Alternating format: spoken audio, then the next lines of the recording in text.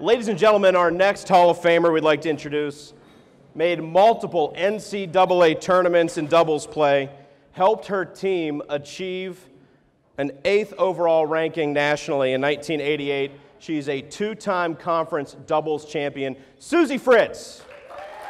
Susie, we've talked with everybody else so far, maybe because it's a good icebreaker question, but we asked them how you ended up at Clarion. And I always ask that because you always get really interesting aspects of somebody's, maybe their upbringing, maybe there's a funny anecdote. And I think the story you told about how you ended up at Clarion was very touching and very poignant. And I was hoping maybe you could share that with us. Certainly. I remember being asked to play tennis at Edinburgh. Is that a bad word? Am I allowed to say that? I think we're okay. We're okay. We'll put it in context in a minute. And my older sister and older brother went there, so I felt that that's where I should go. And Coach Baschnagel had kept calling our house.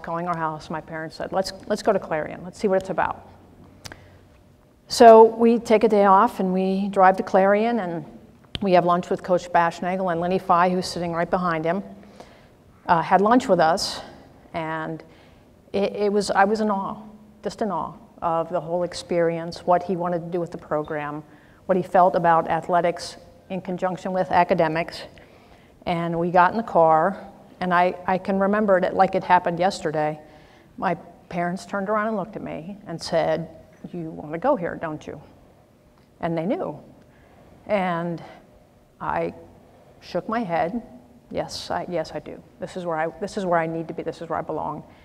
And my parents, who raised 6 kids, all went to Catholic school, worked hard, worked extra hours to give us those opportunities. Looked at each other and said, "We will make it work." And that is how I started my career at Clarion.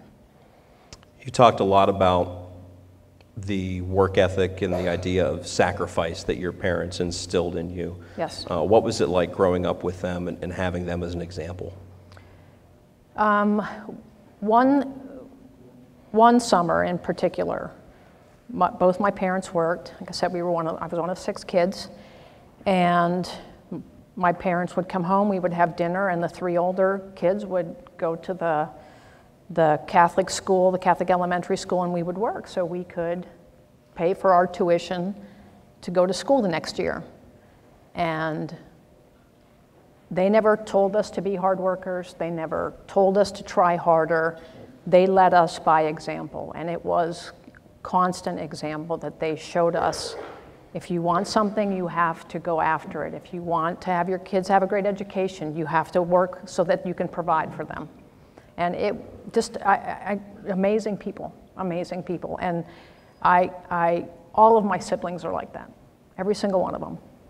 I could call them today and say, "I need your help. I need you to come to Maryland," and I would have 5 plus their families at my door. Wow. So when you came to Clarion, you met another one of these people that was so important in your life that taught you how to manage situations, how to think through things, and that was Coach Baschnagel. Could you talk a little bit about how important he was in your development?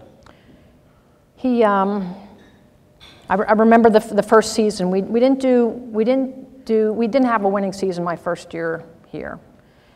And he always said to me, when I started that year, we came up for training, and he said, "If you want to be, you're a good player, but if you want to be a great player, you have to learn to go to the net and be aggressive," because I was a baseline player. And after that first season, he kept telling me, after that first season, that summer I went home and that was all I did. And that made the difference between being a great player and a good player. And the work ethic that he taught us, he thought academics and athletics were equally as important. He would have study halls for us that we were mandatory to go to so that we could make sure we were on top of our grades in our classes. And he built teamwork, and I would say the greatest lesson that he taught me from a college perspective is, and it's something that I learned at Clarion, is I learned a lot of information, but my biggest accomplishment here is I learned how to learn, and I learned how to grow, and I learned how to take feedback and turn it into something positive. Tennis can be a lonely sport. You know, you're out there on your own. You don't always have that coach in your ear instructing you what to do. So much of it's dependent upon your opponent.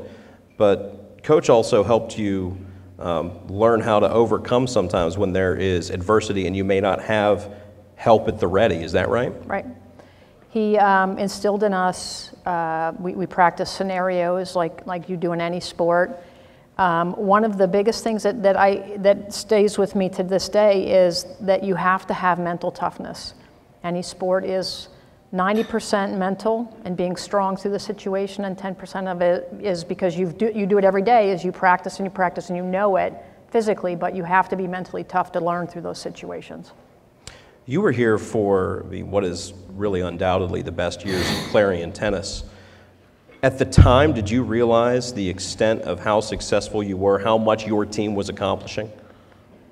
It's interesting because the first year, like I said, it was a little, we progressed every year that we continually got better and better and better. And as you're going through it, you don't necessarily realize what you're doing, but I was just talking on the way up in the car that I remember winning the state title, and my parents were there, and my parents running to me off the court saying how proud they were of what we had done. I don't remember winning the match, but I remember that moment. And yeah, it was a pretty significant time. You do remember. You remember those things, and I remember going out to California to the NCAA Championships and being invited with Lynne. But you look back and you think you've changed history a little bit. You live the moment, but you look back and think, wow, what did we accomplish? It was amazing. Susie, is there anybody in particular you'd like to thank this evening? My parents are watching, I know. I would like to thank them because they instilled in me the work ethic that I had. My family who is here, I have one brother who wasn't make it, although he's at anybody know what the blue and gold dinner is for Boy Scouts? So he sent us a picture of the blue and gold dinner, and someone, I don't remember who it was, said, oh, they're celebrating your induction into the Hall of Fame in Rhode Island. I'm like, no, that's a Boy Scout dinner, but it's blue and gold. But he couldn't be here today, but my older sister, my older brother, my two younger sisters are here. My aunt and my cousin are here, my partner Telly and our two kids, and my nephew Jude. And my coach, and Lynne Fye is, talk about something amazing. Lynne and I, and Lynn Bazul, who played softball here, have been friends for 35 years, 36 years, and we vacation together, and our families vacation together. So my whole family of about 20. Lynn's, we all plan our vations together, and we meet at Smith Mountain Lake every year for 2 weeks, and you just can't imagine the friendships you've built here and the memories you've built, and they carry you through a lifetime. Susie, Fritz, everybody.